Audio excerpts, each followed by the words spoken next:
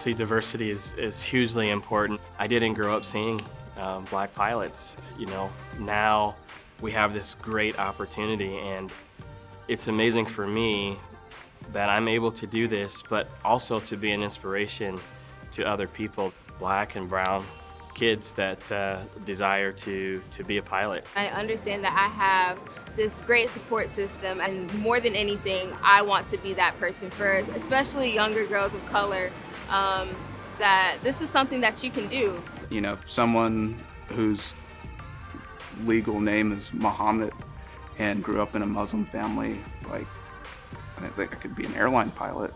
You know, I guess I kind of just had that in my head. So seeing people in that same program that I am a part of, and knowing that I am like, we're similar because we're all American Airlines cadets, right? Honestly, it's still gonna be a dream until I'm in uniform. You know, it's just something that I thought was not attainable. I don't feel like there's been any ceiling on what I can do here. I've felt embraced from day one and encouraged and supported, and yeah, this is it for me. This is my family now, yeah.